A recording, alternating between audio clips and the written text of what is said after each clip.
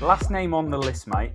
And this is, it's been brewing for a while.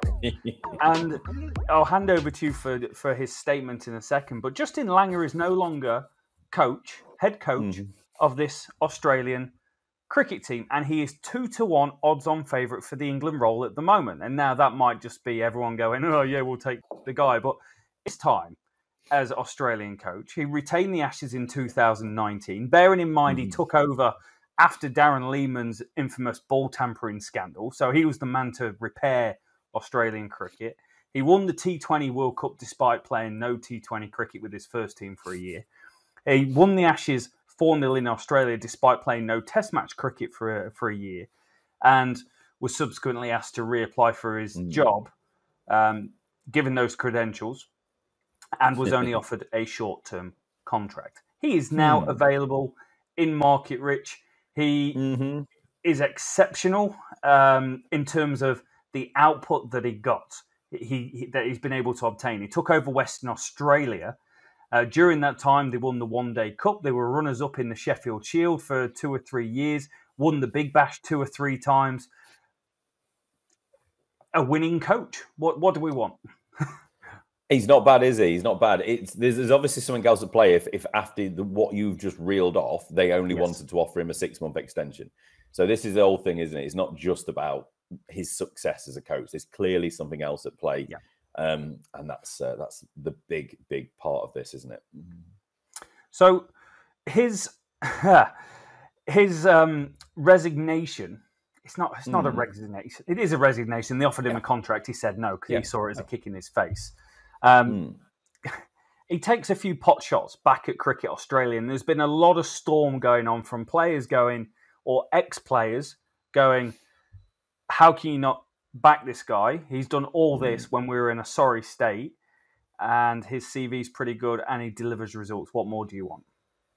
Yeah, and that's the thing. You got to remember who he was, and who Cricket Australia were at the moment he was taken on, wasn't it? We had a lot of fallout from Sandpaper Gate and all the nonsense around that. And I'm not saying everything was handled brilliantly, because if it had have been, a certain ex-wicketkeeper captain wouldn't have been in the role for the last 2 years.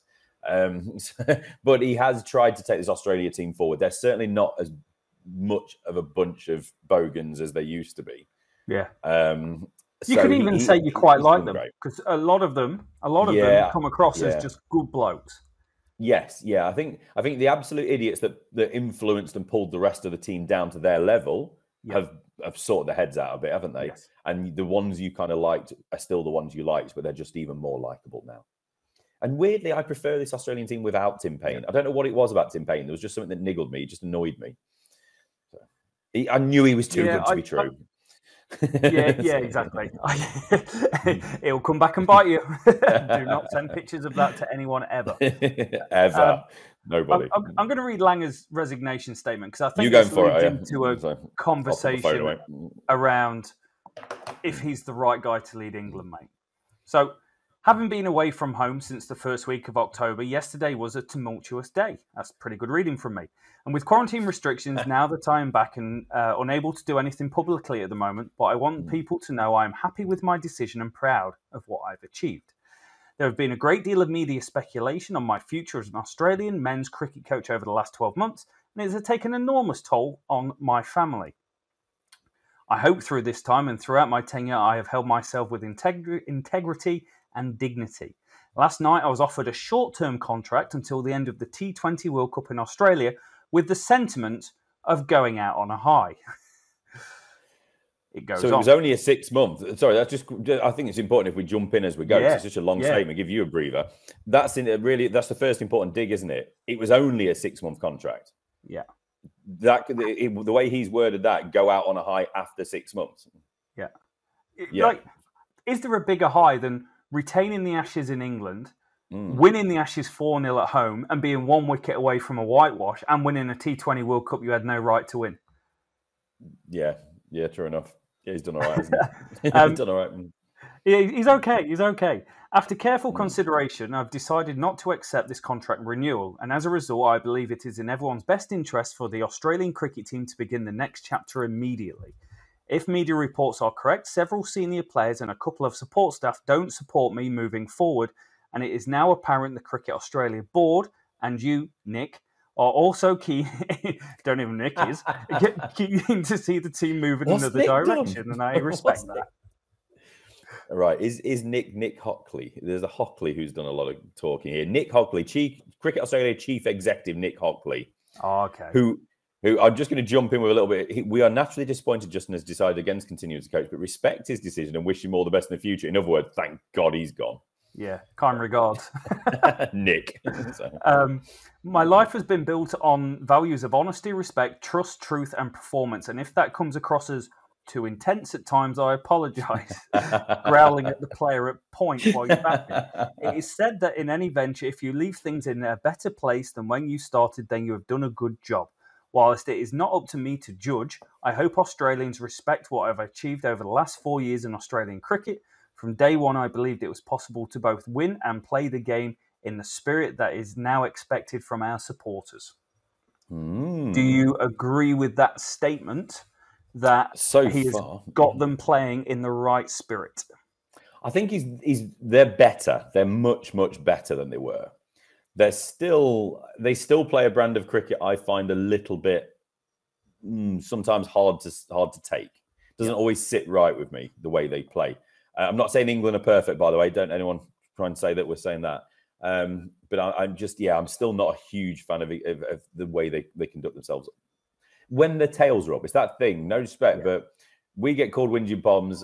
Aussies, honestly, they're the most confident, arrogant, whatever you want to call it, aggressive team in the world when they're on the up. When they're on the down, they are the moody, meaniest, mardiest bunch of blokes, bunch of supporters you'll ever come across. They're not good losers. Let's put it that way. Not good losers. Whereas we're used to it. We're cool with that now, mate. Exactly. For the last 4 years, it's proven that it can be achieved. I'm very proud of the team for their efforts on and off the cricket field. I hope we have made Australians proud and earned respect from countries around the world.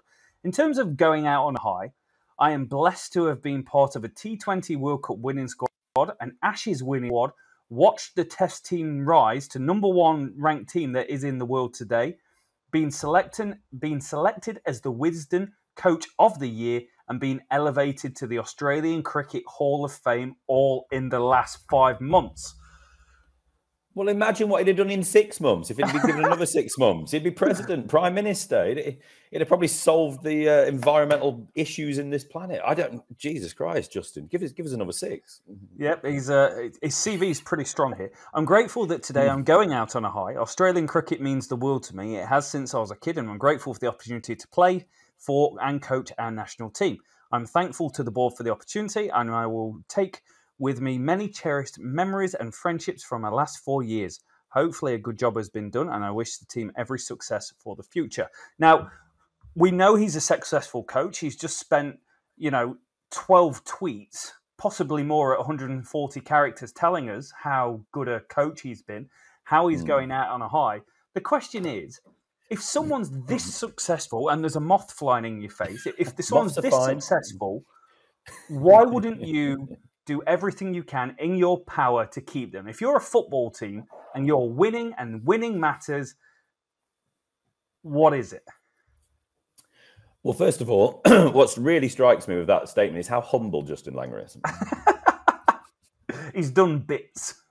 He probably averaged 25 and coached the under-13s. Oh, no, he won a World Cup and Ashes and... It's one of those. It's like, does nobody else tell him he's done well or pat him on the back because he's telling the world what he wants to be told he's done a good job about?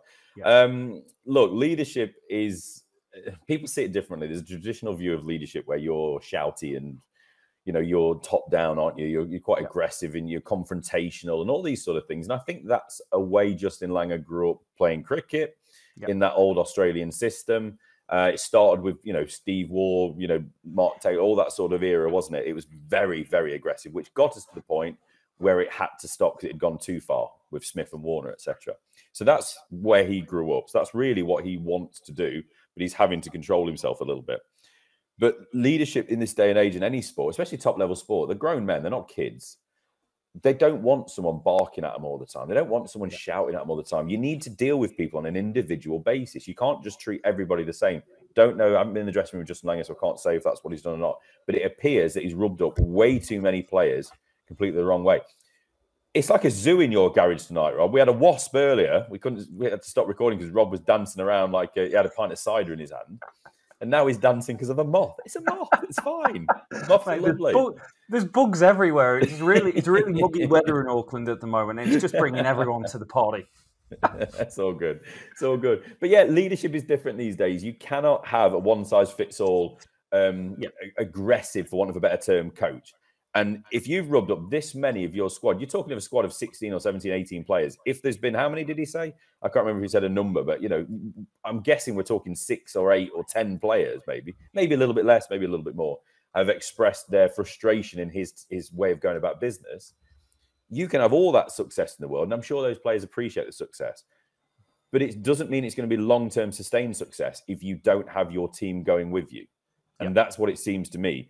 I think the 6 months was almost like what do you call it? Just I forget the word now. When you first start a job, you get a period of 3 months at the start, which is called getting your feet under the table. Maybe there's an official term for it. I can't think of it off the top of my head. But anyway, regardless, you know what I'm talking about, everybody.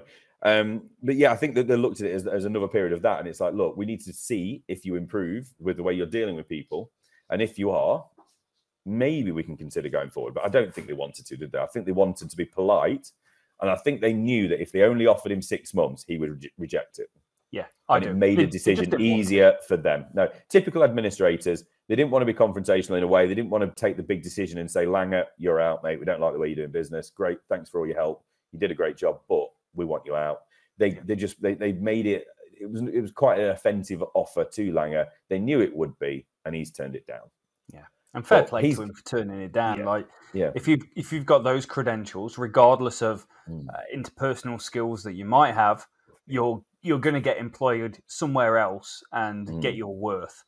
The question comes is he's 2-1 favourite for this England job at the moment. That might change over the next couple of days. It might just be a reaction to him becoming available. Would we want him as an England cricket coach? And we're coming from there's been different setups within this England regime, but we're coming off possibly, I can't think of the right exact word to say it, but it's all been about the players and taking care of the players and rest and rotation and winning games of cricket and having your best 11 on the pitch every single game is almost a thing of the past. And rightly or wrongly, depending where you sit on the scale of, you know what, they've taken care of these players, they've done a great job. Oh, wait, no, sorry, you've lost games, I don't care about that. Justin Laager, possibly, and you can't say for definite, possibly, but given the things that are in play at the moment, possibly doesn't fit into the mould of what England want from a cricket coach. They want to win, but they want a good person that's going to do it as well. No, I think England is doing a lot of soul searching. There's a lot of introspection going on at the moment with the game as a whole. As we know, there's, it's one thing getting a director of cricket and a new coach or coaches involved. It's also the county structure, the calendar of the county summer, the lack of prioritisation of red ball domestic cricket. There's so many things, just the fundamentals, and then it's mental health, equality, the lack of opportunity for black, Asian, whatever background. That I don't think the ECB will want to take on the challenge of a confrontational coach. Yeah, it's just not in this environment at the moment. On the back of a couple of years of bubbles and all the rest of it, if you get somebody that's going to be barking and all the rest of it, yes, it'd be great to get the results on the back end of it, but at what cost? You'll have players going, I'm not playing red ball cricket anymore. I'm going to retire from that. I'm going to go around the world playing white ball cricket and fill my bank account. That's what potentially will happen. Maybe some of these England players need challenging like that. I don't know. I saw that on the screen, Rob. Another little buzzing thing flying around.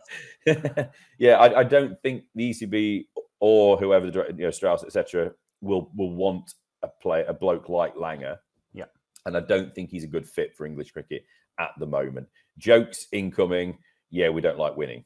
Maybe. Yeah. I don't know. But likewise, if I'm Justin Laager, unless I really hate Cricket Australia now, I wouldn't want to go from all this stress, all this time away that you're talking about in your 140 characters, mate. You broke the rules of 140 characters. But then going to take on a job the other side of the world where you'd either have to move your family or be away from them the whole time. Like, he's a winning enough coach that he will walk into any franchise and get paid. Yeah, I was going to say, what would you do the T20 circuit, mate? Yeah, what would you rather do? What would you rather do? Go and coach England. England, the old enemy, isn't it? You know, why would an Australian want to take the England job? Like you say, unless he was really wanting to show his ex, you know, what he's moved on. Yeah. So yeah, go and be coach of one of the Big Bash teams. You'll probably get yourself a gig in the IPL at some point in the not too distant future. Yeah. See where you go. I mean, Pakistan potentially. You know, there's loads of opportunities for him all around the world. The 100, he can come and be a coach of a 100 team. Lucky him if he's not already. I don't know. Don't really care.